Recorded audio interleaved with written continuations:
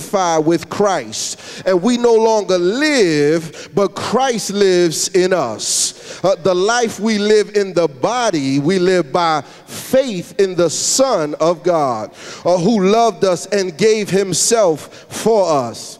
Even when my money gets funny and my change seems a little bit strange, when my family members don't understand, and when friends walk away because they don't understand, through Jesus I can continue because I've got something on the inside working on the outside. Oh, what a change in my life. Something on the inside working on the outside. Oh, what a change in my life. I've got the Holy Ghost on the inside working on the outside. Oh, what a change in my life. I've got joy on the inside working on the outside. Oh, what a change in my life. The old folks used to sing it this way, Miss Mariah. Oh, oh, oh, oh, what he's done for me.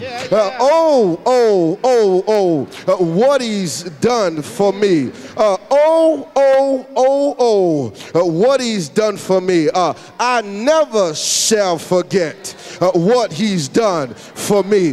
When you don't forget what he's done for you, then you can testify, Jesus, I'll never forget what you've done for me. Jesus, I'll never forget how you set me free. Jesus, I'll never forget how you brought me out. Jesus, I will never forget. Oh, never, never, never. Do I have any witnesses in here? Has Jesus done anything for anybody that calls you not to forget what he done? God, I thank you, I thank you, I thank you. So Jesus, like bread, y'all, is nourishment. Finally, y'all, knowing Jesus is a noteworthy experience for all who desire to embrace him. Andre, did you hear what I said? Jesus is a noteworthy experience for all who desire to embrace him. That is, he is distinguished. He is eminent, and he is outstanding. Look at it. Verse 27 through 29 says, do not work for food that spoils, but for food that endures to eternal life, which the Son of Man will give you. On him God the Father has placed his seal of approval. Then they asked him, what must we do to do the works God requires? Jesus answered, the work of God is this, to believe in the one he has sent. Jesus pointed out that there are two kinds of food. Food for the body, which is necessary but not the most important, and food for the inner man, which is the spirit, which is essential. What the people needed at this point was not food but life. And life is a gift. For food only sustains life, but Jesus gives eternal life.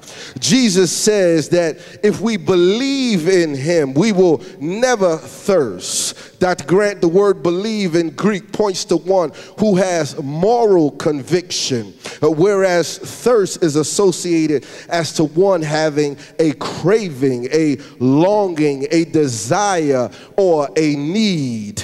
And when we act in this manner, this can be defined as meditation. Y'all remember the psalmist told us in Psalm chapter 1, blessed is the man who walketh not in the counsel of the ungodly, nor standeth in the way of sinners, nor sitteth in the seat of the scornful. But his delight is in the law of the Lord, and in that law doth he meditate day and night. Meditation is when one engages in contemplation, one who focuses their thoughts on a particular thing. Jeremy Taylor put it this way, meditation is the tongue of our souls and the language of our spirits. Believing in Jesus is essential for our spiritual being that cannot be sustained without him. Jesus professes that if we believe in him and have an intimate relationship with him, we shall never thirst.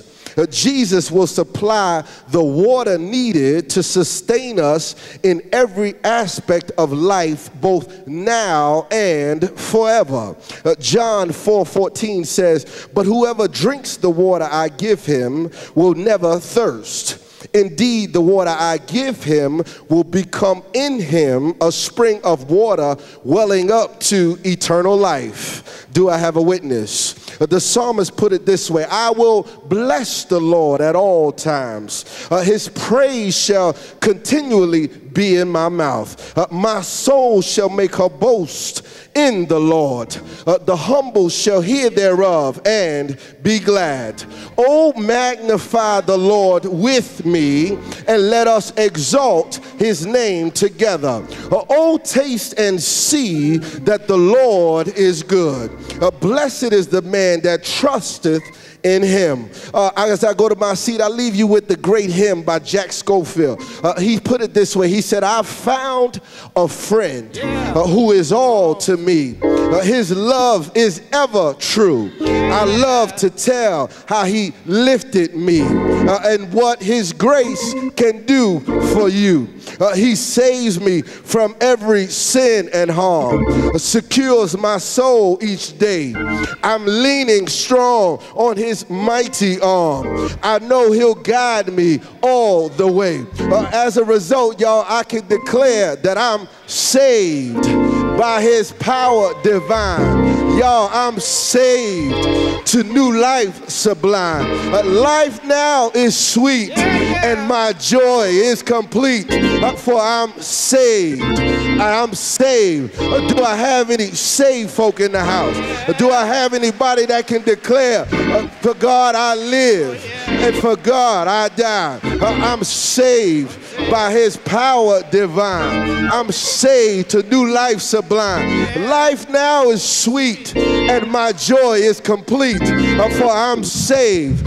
Whenever I think of the goodness of Jesus and all that he's done for me, I don't know about you, but my soul cries out, hallelujah. I'm grateful.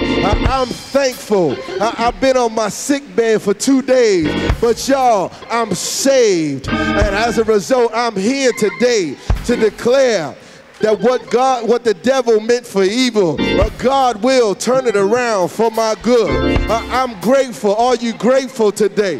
How many of you know that he's all that you need?